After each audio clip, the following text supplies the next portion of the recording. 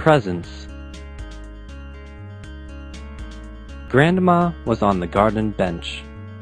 She looked up at the blue sky. It was like the blue sky in Pakistan.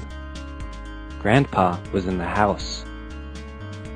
He looked out of the window. He saw a red car. "Uncle Samai and Raza are here," he said. Ali and Amina went to see Uncle Samai. They ran to the car. Uncle Samai got out of the car. A girl got out of the car too. "This is Raza," said Uncle Samai.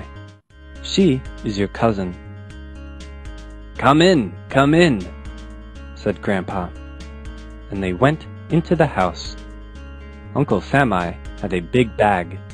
Raza had a big bag too. "Here are some sweets and cakes," said Uncle Samai. "And I have some presents for you," said Raza.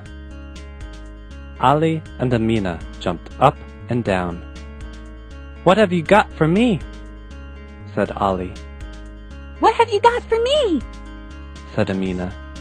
Raza put her hand into the bag. "Here is a shirt for Ali. Here is a shalwar kameez for Amina. And here is a waistcoat for Grandpa," said Raza. "I have a present for Grandma, but I can't see her," said Raza. "Grandma is on the garden bench," said Grandpa. "Grandma!" called Ali. "Grandma! called Amina. Uncle Samai and Raza are here. They have a present for you."